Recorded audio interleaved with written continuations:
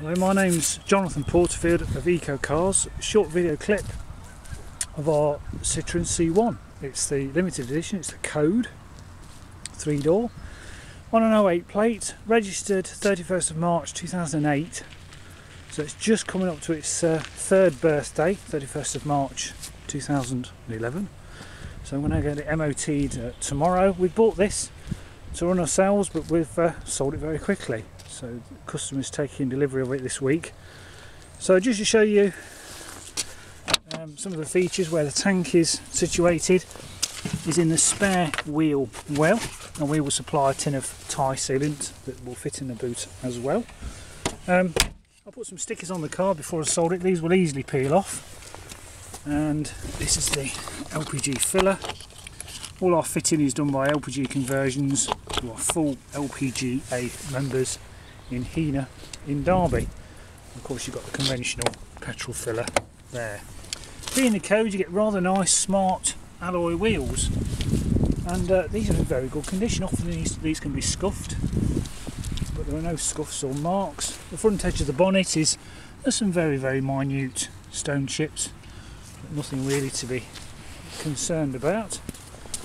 The alloy wheel again, there's no grazing or marks to the alloy wheels at all. I'll just show you some more features of this code. There's electric windows in the front, some rather snazzy chrome detailing, and half leather seats, which for a Citroen C1 is quite unique. We've got Isofix in the rear and two rear inertia seat belts, along with two leather headrests, and I'll just show you some more features of the car.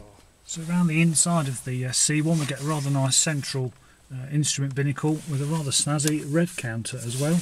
So lots of chrome detailing, which rather brightens up the interior. A single shot CD player, air conditioning, that wasn't on all the codes, but this one has got aircon, hazard warning lights and heated rear screen. Direction of the heat and the flow, the fan, recirculate and fresh air, and also the obviously the temperature gauge as well. Temperature gauge, the heating controls. We have a 12 volt power point here, so there isn't a cigarette pack fitted. It doesn't smell of smoke inside the car. The locking wheel nut key for the alloy wheels. 5-speed manual gearbox. And being the code, we also get a glove box as well with a lid, and the service history books here, along with the service manuals as well. So that's the all-important LPG switch. So the red light denotes that it's going to start up on petrol, and then because the car is still cold, it might take a little bit longer than usual. Then after about 30 seconds or so, the top red light will turn to amber, and then it will turn to green to denote it's running on LPG. Like I said, the car is still cold, so it might take a little bit longer. And whilst that's warming up, we have the petrol gauge here, so we'll put a little bit of petrol in because it's running low, and to guarantee the mileage there, 22,482 miles, which we guarantee. There we go, just had a click from the boot, turns to amber, turns to green, and it's now running on LPG. The 4 lights at the bottom denote the level in the gas tank, so there's half a tank left, and we'll send it out with a full tank of LPG. And when it runs out, this warning buzzer will beep, and it will automatically switch back to petrol. So to turn the system off, press the middle of the switch, all the lights go out, the top one is red, it's denoting it's running on petrol. And then to turn it back on again, when you've filled it with petrol, click from the boot, turns to amber, turns to green, and running on gas. So you don't have to switch this central switch. Basically run the car, and when you run out of gas, it will make that audible beep to basically tell you you've run out of gas and you've now defaulted back to the petrol tank. But if the audible beep, which is continuous, gets too annoying, you can just press the middle of the switch to turn the system off. Obviously, when you fill it with gas, just remember to turn the system back on again and run on half price fuel. And I'll just finish off showing you under the bonnet. So looking under the C1, we get a BRC engine control unit, which changes the timing of the engine. Down here we have the vaporizer, which vaporizes the gas, gets then fed up into this gas rail, and being a 3-cylinder car we've got 3 gas injectors that feeds the 3 cylinders. We also fit a flash lube system which basically lubricates the top end of the engine and then just helps to keep those valves nicely seated and lubricated, because gas burns so much cleaner than normal petrol. So we've got screen wash, obviously the dipstick there, and to top up the oil. So they're very, very reliable, these little cars, and run extremely well on LPG. So showing you the V5 registration document. It was one lady owned, and it doesn't have any previous keepers, so you'll be the second keeper of the car. And at the moment this V5 still reads as a petrol car, type of fuel, and taxation class is still as a petrol car, with type of fuel being petrol. We will change this week with DVLA, and we will change the taxation class to alternative fuel vehicle, and type of fuel will read gas bi-fuel. So that enables a £10 discount on your road tax for the life of the car.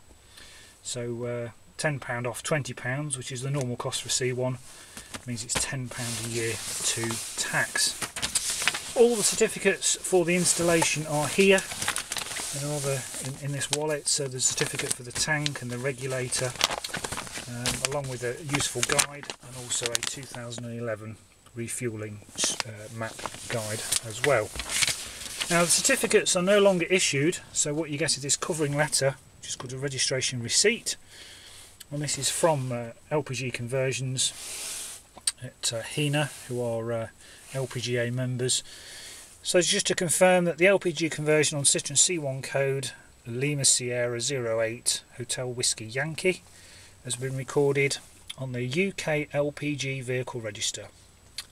This is not a certificate. Certificates are no longer issued, and the way to authenticate the conversion is to go onto this website, pop in the registration, and you will see it's been fitted by these approved installers, Autogas Solutions, also known as LPG Conversions Limited. So that's the certificates to prove it's been fitted by an authorised UK LPG member. Along with that we get a BRC service book, which just covers the usual questions that people ask, which we're more than happy just to go over again. And then here, there's LPG conversion stamp with the date of installation. So it's under warranty for 2 years, from the 23rd of February up to 2013. So you've got some little spaces here for its 12,000 mile or 12-month service, which we recommend because you can keep the 2nd year warranty running, but we'll explain all that when you come to see the vehicle. So finally, great little cars these. £10 a year to tax, Group 1 insurance, £20 will fill the LPG tank and take you around 280 to 300 miles. I've had 310 miles out of one of these before now, sat on the motorway, so very cheap to run. If you have any more questions about this or any of our vehicles, feel free to give me, Jonathan, a call, and we'll look forward to speaking to you soon. Thanks for watching.